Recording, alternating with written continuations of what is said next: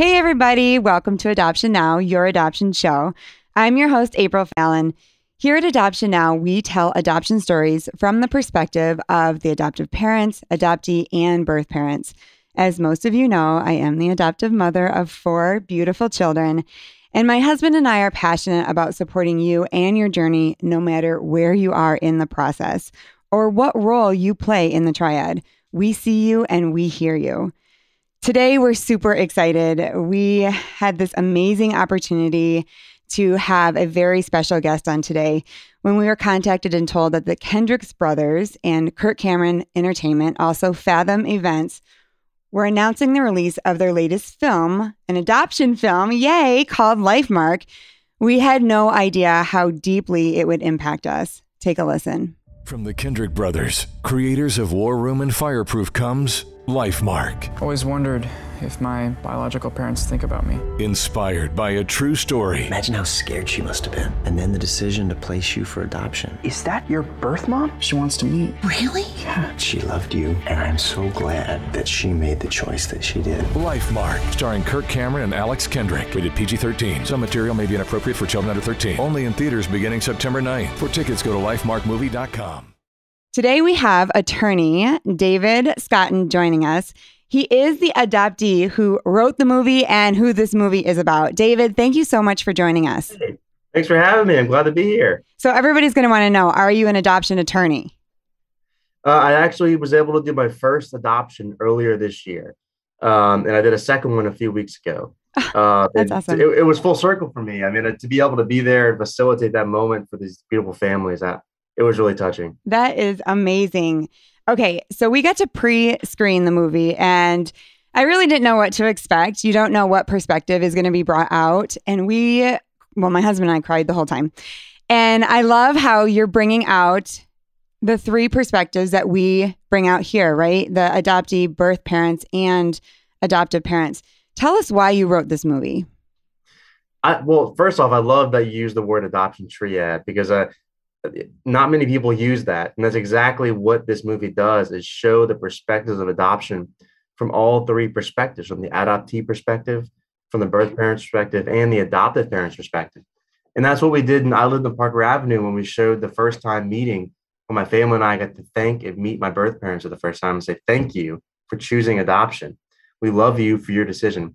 So when Kirk and the Kendricks, called me and started to make this movie, I didn't technically write the movie, but they consulted me, every step of the way, and they really wanted to make it as true as possible. And they really did. There's a lot of movies that say inspired by a true story. This one really is inspired by a true story. And it's just surreal every time I get to watch it. So just to be a part of this story, to be a part of this movement, we are just so excited just to be a part of it. I love that you say movement because that is so true. In past years, we haven't really talked about all 3 people that have to make an adoption happen, right? You have to have a baby or a child. You have to have the birth parents, and you have to have somebody that's going to be adopting. And we've only focused on one part. And now in this movie, you bring out so many aspects. I have had people, because I'm in all these adoption forums, and they've asked questions about your movie.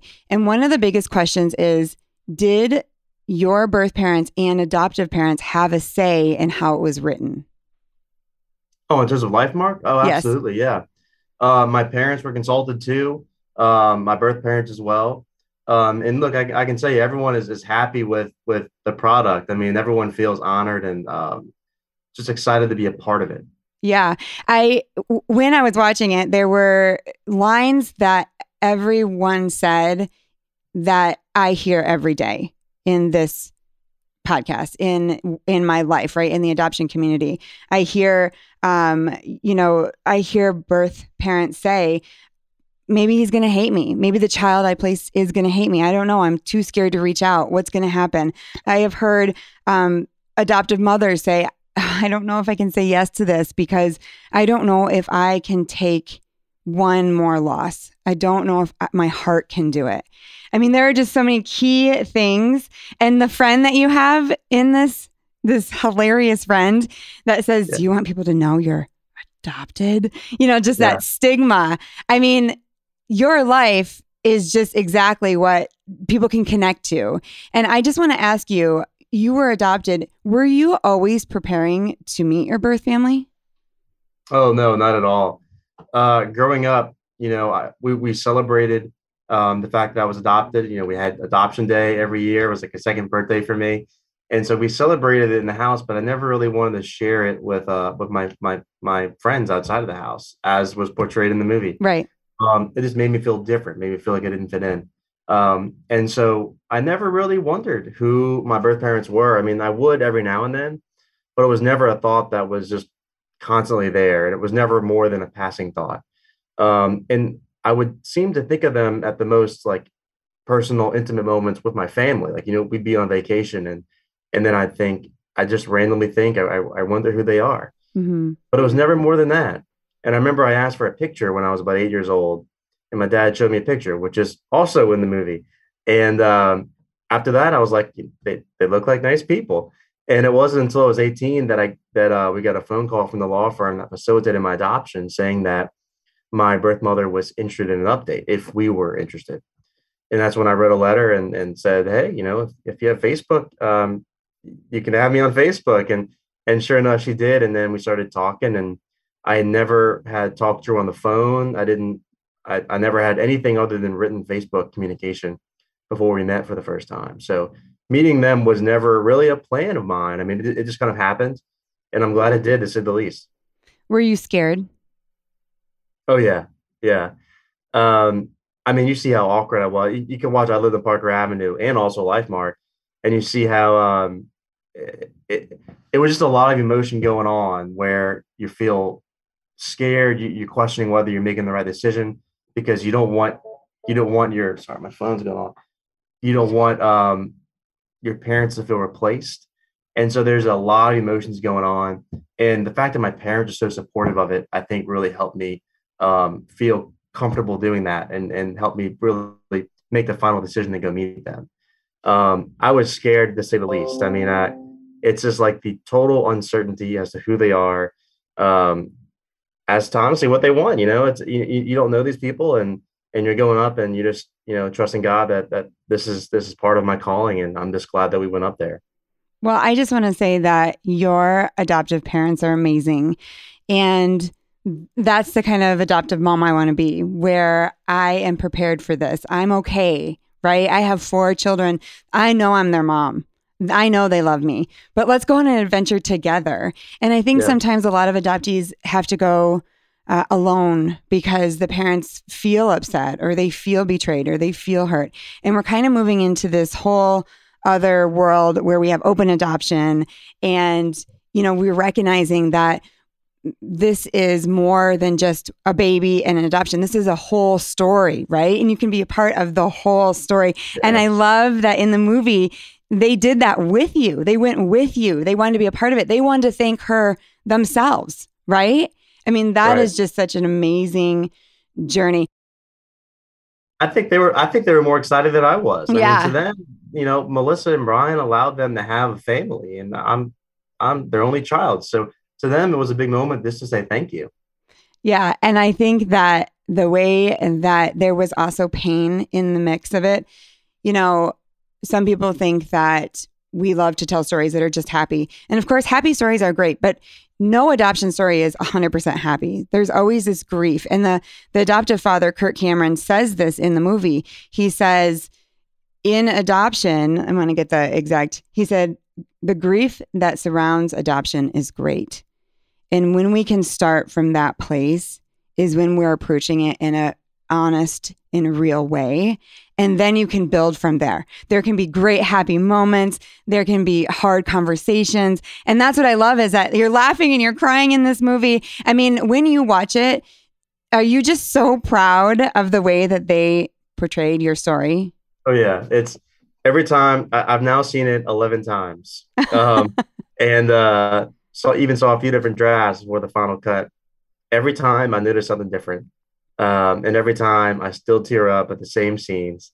And it's just surreal to see our story being used to affect others. Just this past Tuesday, on a Tuesday night, the theater was packed on a Tuesday. And I'm sitting there, and I'm just hearing all these people crying, and I'm just it's just like wow, like saying yes to this, um, and seeing how God is using the story. I mean, just being there and realizing that people are being impacted by this story and by this movie in ways we never could have imagined.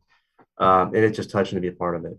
It's really amazing. You said the thing that got me the most is because my first child adopted is a son, and we are very, very close. And I love this boy. And when you said, I'm not your biological son, and sometimes that bothers me, I was like just so emotionally connected to that. Talk to us about that. Yeah. That was so that happened, and that really happened in real life. That's why I really liked it to put it in the movie. Before I went to meet my birth parents, and this is shown in the documentary, I lived in Parker Avenue. I wanted to just kind of reaffirm my family and my best friends that, like, they're who they are, and me going to Indiana is not going to change that. I'm not going to search for new parents. I'm not going to search for my real parents. And to be able to just tell them in writing, that's how I best express myself, just was important to me. And that was a part of a journey. So I'm glad it was filmed. And I just remember that's one of the scenes that I still tear up on because it was so emotional just to be there and put such honest thoughts into writing for people to see. I mean, it's that was just a very emotional moment for me. And I knew my parents felt that way, but for me, it was just important to tell them that before I went and did this journey. Why did you feel that it bothered you? Did being adopted bother you? Growing up, not the fact that I was adopted, but the fact that others had their preconceived notions about adoption really affected me in many ways. I remember when I was in elementary school, I didn't want people to know, but my mom was so proud of it that she was telling all the parents, and then they go tell their kids. So people found out that I was adopted. And one girl found out, and I just remember it so distinctly. I don't remember too much from back then, but I remember this. We were on this playground or whatever, and this girl found out I was adopted, and she screams out in front of everyone, "So you're an orphan?" Oh. And I'll never forget that. And it wasn't the fact that she called me an orphan; it was the fact that she just didn't understand adoption. And that was so common for me. I mean, people still ask me, "What's it like to meet your real mom? What's it like to meet your real dad?"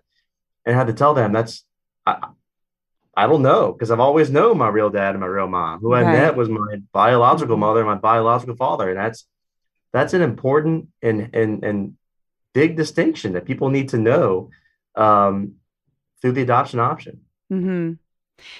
Yes, real, right? We always try to say, okay, well, let's not use real, let's use biological.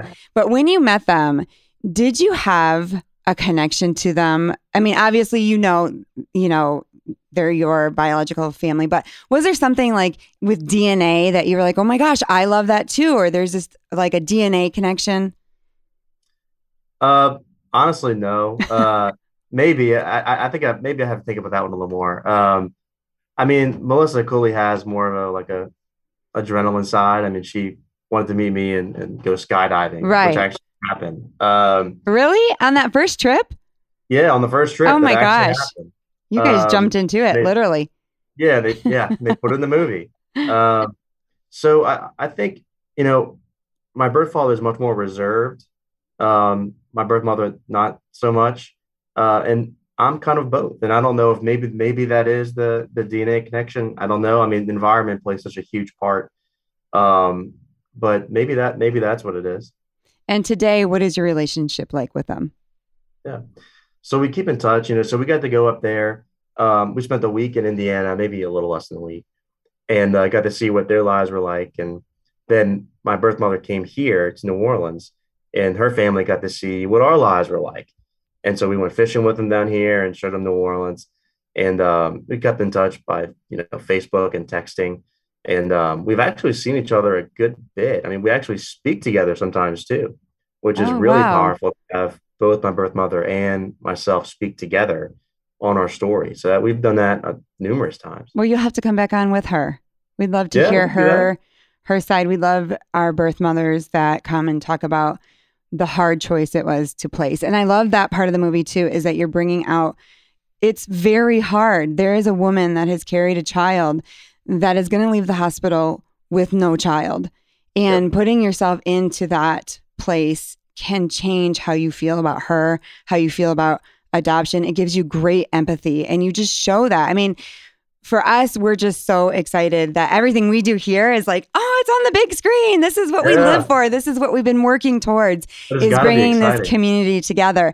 Now, tell me what you want people to take away from your movie.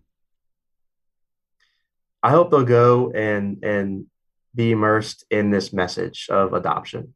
I hope that they'll go and learn about adoption and see the perspective from all three sides of the adoption triad, and ultimately realize that I'm here today because I lived on Parker Avenue, and I lived on Parker Avenue because my birth mother left an abortion clinic and chose adoption. And adoption allowed me to live and allowed my family to have a family.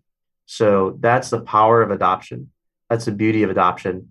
And I hope that people can see this movie and use it as a resource to talk about adoption, because I think that's what we're missing a lot of, is some avenue to share the realities of adoption.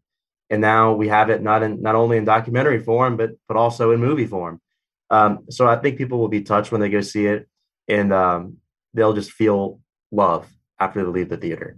And I think that ultimately that's really what it's about, is being loving. I've become a more loving person. I went into it thinking about the baby, and then I learned to love birth mothers. I learned to love the story. I learned to love the journey. I learned to love the questions. At first, the questions that came, I was terrified, because you don't want to hurt your child. I mean, when you said, I want to be your biological son, that's how my son is too. Like, when he realized, wait, and my son is African-American, which is even funnier. He's like, I wasn't in your tummy. I'm like, no, no, but you were in my heart. I mean, I love you as if you were in my tummy, as if I was your biological mom, right? I'm so passionate about that. And I think the movie encompasses that. And I love the way it's written. I love your funny friend. And I love that you're open about how you felt as a child, because my heart, David, is that we don't make adoption a disease anymore, where somebody says, oh, you're adopted. Oh, like you have some, like when the girl yelled out, you're an orphan, that is just something that's so strange and foreign. I mean, adoptions are happening so much. So many adoptions, right? We've got 1.2 million families waiting on lists for babies. Infertility is high. And so adoption is becoming the norm. How do we train people how to use words around it? How do we help people understand the complexity of it? And how do I make it a little bit normal, just a part of your journey? Like, yes, I'm adopted. And then people are interested, and they ask the right questions, right? To make a child feel comfortable and okay with their story. And that starts with us. That starts with talking about it early. And it sounds like your parents did that way before it was even a thing. Oh, yeah. Yeah, absolutely. My mom read adoption books when I was a baby. And she was just prepared for the journey. And, she was willing to share you with the world. And that's something that is hard as a protective mother, but she was willing to do it. And I love that. I also love one last thing. My favorite thing is the connection when your birth mother was trying to choose. And I won't give it away, but when she was trying to choose who was going to be the adoptive mother. And I hear that all the time. I tell families, don't put fake things in your book, or it's going to be the one thing that's important to her. And the connection that you have based on that can be really strong. And I mean, it was funny. I'm not going to say what it is, but it was really funny what actually connected them and why she chose. People laugh at it. I'm not sure if they think it's like just funny, or if they think it's like actually happened, but that actually happened. Those were actually her questions. Oh, I had a lady just come on, and she said that the birth parent chose her because of her pantry. She saw a picture of her pantry and it was organized, and she wanted an organized pantry, and she was the mom. I mean, you can't even guess what it would be that would connect them, but that's what I love. These little parts of the movie that these people have walked through it. They understand, and this is an important message, not only for the adoption community, but what God is doing. God is doing something amazing in adoption. God is speaking the heart of all three people in the triad. And God is pushing this message forward. We're just combining together and helping it go forward for healthy adoptions. And I appreciate you coming on. I appreciate you sharing your story. And I hope you'll come back with your birth mom. You can come back with your adoptive mom. We can do all three. That would be cool too. All three. Yes. Thank you so much for joining us, David. Where can people find the movie? I know it's in the movie theaters now. Yeah, actually, so exciting news. It just got extended last night another week. Oh, awesome. And movie theaters have tripled their show times, and now they have matinee times on Sunday. So, and I heard you're number 7 in the box office, right? Your first weekend? So top 7. It depends on the night. I mean, on Tuesday night, we were top 2. So it just depends on the night. But people are going to see this movie in theaters more so than we ever thought. So this movie is touching people. And I think if you go see it, everyone's going to love it. Awesome. And it will stream eventually. Yes. Yeah. Okay. Thank you so much, David. Thank you for your time. And thank you for listening. If you have an adoption story, you can email me at afallon@adoptionnowpodcast.com. We love connecting with you and hearing from you. And we hope you will join us next episode.